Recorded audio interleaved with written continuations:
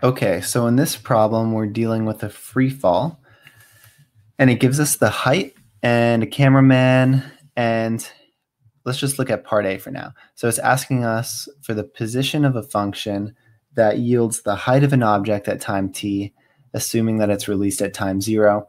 So there's a generic equation for that just says h of t equals minus 16 t squared plus our initial velocity times t plus h, which is our initial height. And in our case, can't do anything with t since that's just time. But with v, sorry, that looked like a 2, we know that we're throwing it. We're not throwing it at all, actually. It's just being dropped. So that means that our initial velocity is 0. And our initial height is 144 feet, which it gives us. So we can just simplify this a little bit. 144 minus 16 t squared is our equation. So part B, at what time will the object reach the ground? Well, you could think about, you have an object, it's falling, it's starting at 144 feet. Where's the ground? Well, it's at 0 feet.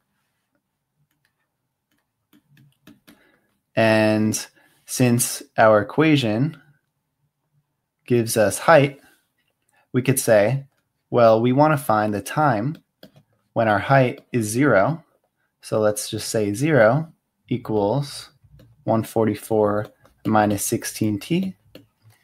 And then you can solve for t. And in this case, once you get t equals radical something, instead of saying plus or minus, you can just assume it's the positive answer because you're not going to have a negative time.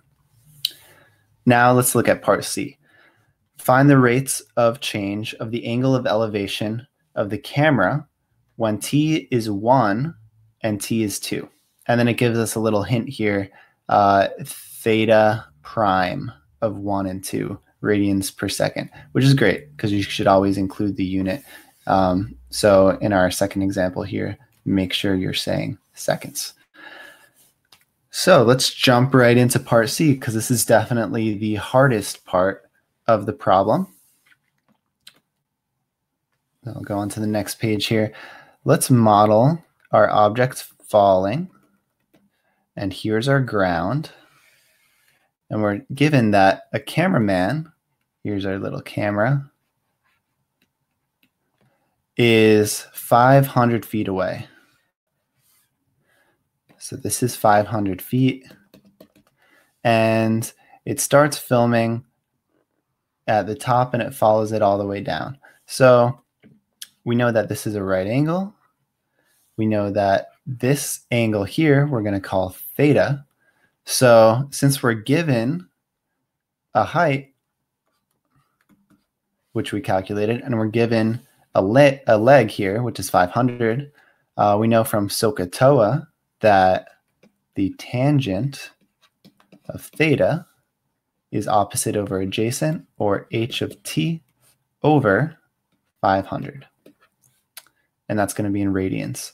So since it gave us that hint so nicely earlier that we want to find theta prime, we should find the derivative of theta, which would be d dt of the arctan, or the tan inverse, of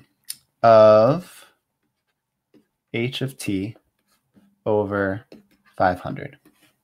And we know a property of arctan, which says that the derivative of arctan is just 1 over 1 plus x squared. So, get that out of the way. When we take the derivative of this, we're going to have to use the chain rule, of course, because we have a function within here. But we're going to have 1 over 1 plus, in this case, x squared is our whole term here. So we'll just say h of t over 500 squared. And then d dt of h of t over 500. And that is our chain rule. So we're going to keep this term the same. I'm not going to write it out just to save us a little bit of time. D dt of h of t over 500. Well, we know h of t is 144 minus 16t squared. So d dt of h of t over 500 just going to be minus 32t over 500. And this is going to be the same here. So now we can express this as 1 plus, we can write out h of t, 144 minus 16t squared all over 500 squared times negative 32t over 500. And now it's asking us to solve theta prime of 1 and theta prime of 2. And those are both going to be in radians per second. So to do that, you just plug in 1 into this here, this equation, because this is theta prime in terms of t. And that will give you the radians per second that our camera angle is moving down, because as the object falls, the camera also moves down. Okay, so I hope that helps. If you need any other assistance, just leave a comment and I'll answer your questions as soon as possible.